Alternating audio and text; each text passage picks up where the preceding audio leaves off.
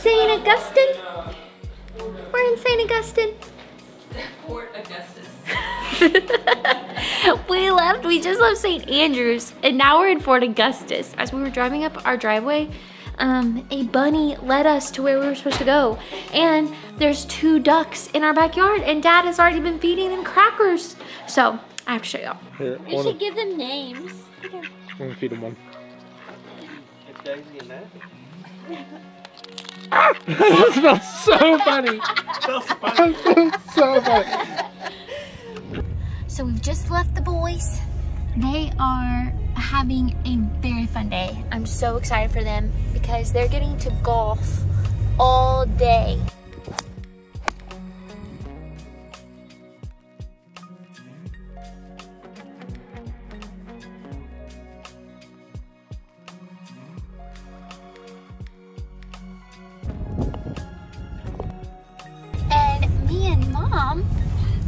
We're having a girls' day. So we were just sitting down deciding what it is we're gonna do. So we're going on a little road trip. We're gonna try and find some coos, which are the long-haired cows. I'm so excited about it. We're probably gonna go shopping, get some coffee. Yeah, and Mom is crushing it, driving on the left side of the road in a big van.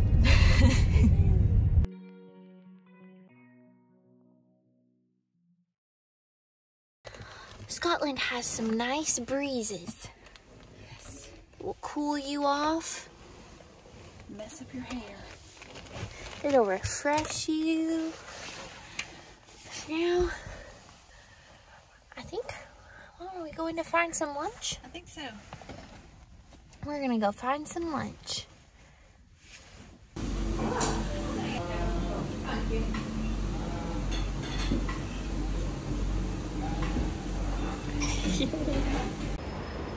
Hey guys, so me and Mom just got some really yummy, super sweet waffles for lunch. Super sweet.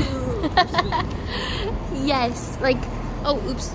They were so good and so sweet. And so our bellies are full and our sweet tooth is satisfied. And so now we are gonna go back and find our van and we're gonna go sightseeing.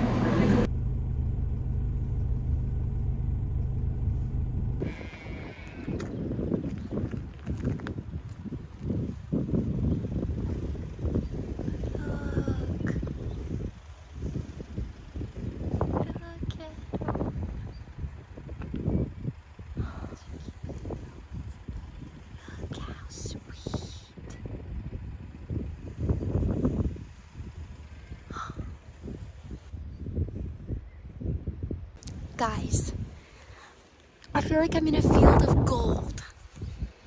Look at how beautiful. Is God not so good? This was on mine and Mom's girls' day bucket list, was getting to be in a field of gold. And here it is. It's so beautiful. So me and Mom are now back at the Castle Stewart golf course. And we're waiting on our fellas. So we got this really cool seat where we can see out the window. I'll show you all here in just a hot second. You can see out the window, so we're going to be able to see when Josh and Dad and Nolan all get to their 18th hole, which we're so excited about because we get to cheer them on. We get to see them. So we're figuring out where we're going to go for supper. 7:30, where are we going? The White Bridge. We're going to the White Bridge for supper. So we're really, really excited. One of the sweet workers here is helping us find a good place. It's fun asking the locals where is a good place to go. Yeah, me and Mom, we're just here chilling, and this is our view where we're waiting to see the guys come up over the hill, and we can watch them play their 18th hole. Hey guys, so we're getting ready for bed. And we just played a round of cards, and I was just so thankful for my family. This time is so sweet, especially being in college the last 4 years and living 16 hours from home, except for on holiday breaks, such as summer and Christmas and stuff. I've missed them. So as far as this trip, I haven't seen them in like 5 months. So this trip is like super, super special, and I'm just cherishing this time.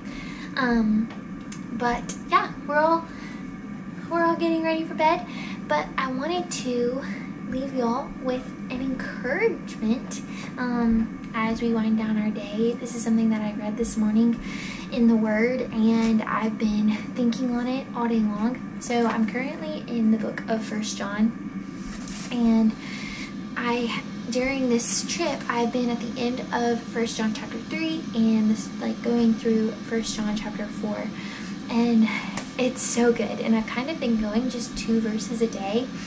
And so today I was sitting in and meditating on 1 John chapter 4 verses 9 through 10. So it says, God showed how much he loved us by sending his one and only Son into the world so that we might have eternal life through him. This is real love. Guys, we're all craving love. We're all craving the real kind of love, the real deal.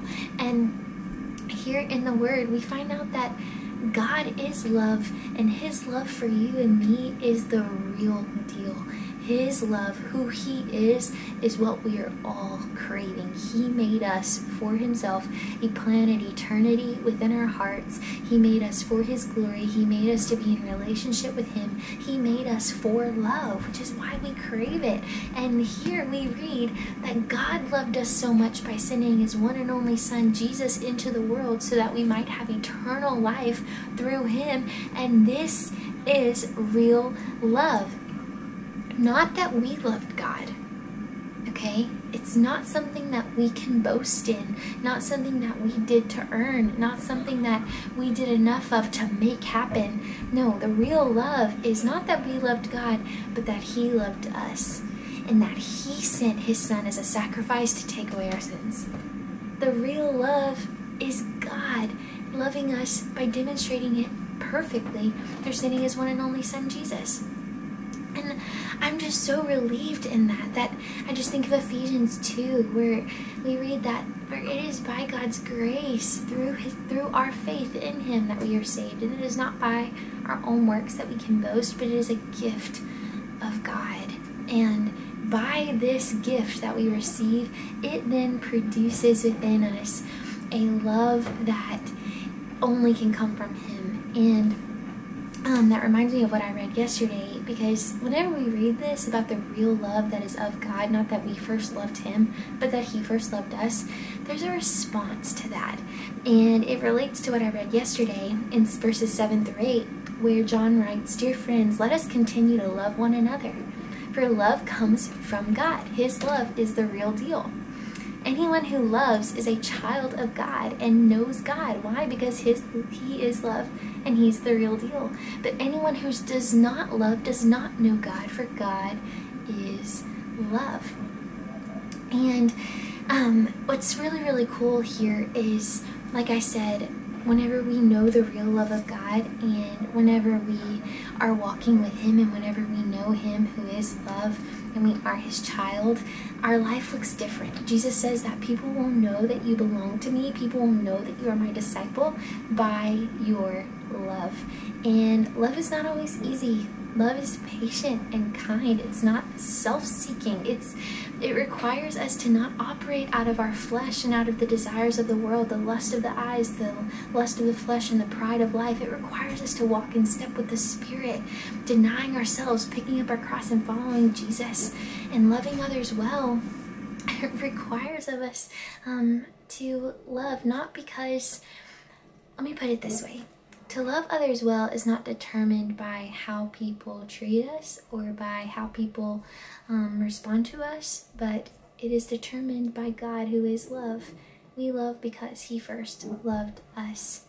And so, yeah, that's what I've been thinking on and been filled with gratitude for over the last couple of days on this trip. And so I wanted to share that with you guys as just some nighttime encouragement before we wind down our day here in Scotland. That God's love for you is the real deal, and this love that he showed us through sending his one and only Son Jesus to take away our sins, that we might have eternal life through him, and through that leads us to then love others and let it be unconditional, to love others without any agenda, not because they treat us a certain way, but because we know how God has treated us when we didn't deserve it, and that's the determining factor of how we treat them.